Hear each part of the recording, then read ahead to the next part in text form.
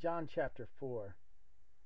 When therefore the Lord knew that the Pharisees had heard that Jesus was making and baptizing more disciples than John, although Jesus himself was not baptizing, but his disciples were, he left Judea. So when the Pharisee came, Jesus split. And he left Judea and departed again into Galilee. And he had to pass through Samaria. And so he came to a city of Samaria called Sychar, near the parcel of ground, the very parcel of ground that Jacob gave to his son Joseph. Jacob being a picture of the Father, and Joseph being a picture of Jesus the Son. And this well was given to him. And remember, the Son of God is a wellspring unto life, and Joseph was thrown into a well.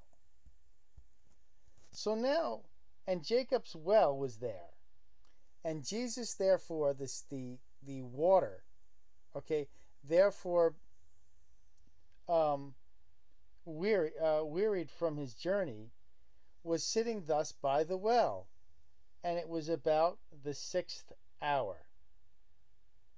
And there came a woman of Samaria. Notice it's not a Jewish person to draw water. It's actually somebody who's not of the Jews or the sect of Jews that were the Pharisees. Jesus said to her, "Give me a drink." For his disciples had gone away into the city to buy food. Now the Samaritan woman, therefore, said to him, "How is it that you being a Jew, ask me for a drink, since I am a Samaritan woman?" Well, first of all, the Jews didn't talk to women, and especially not Samaritans.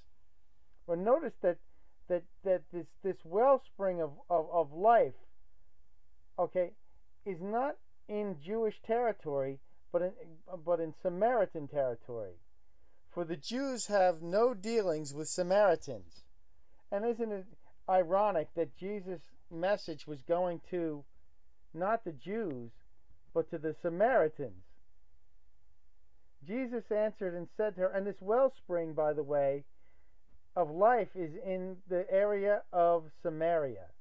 And Jesus said to her, "If you knew the gift of God and who it is who says to you, 'Give me a drink,' you would have asked him, and he would have given you living water." So this picture of Joseph and Jacob at the well is pretty significant in John chapter 4. Now, I was going to go over the doctrine of rewards. And I will do so, but I just wanted to point that out in John chapter 4. Just a note.